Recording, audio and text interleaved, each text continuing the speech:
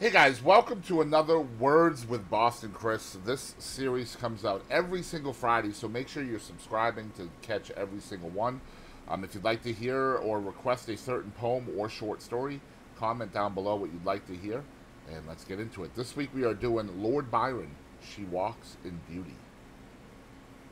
She walks in beauty like the night of cloudless climes and starry skies, and all that's best of dark and bright meet in her aspect and her eyes, thus mellowed to that tender light which heaven to gaudy day denies.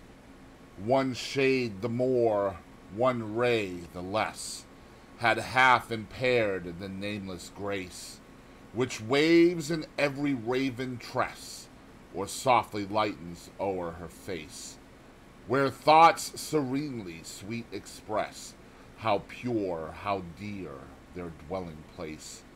And on that cheek and o'er that brow, so soft, so calm, yet eloquent, the smiles that win, the tints that glow, but tell of days in goodness spent, a mind at peace with all below, a heart whose love is innocent.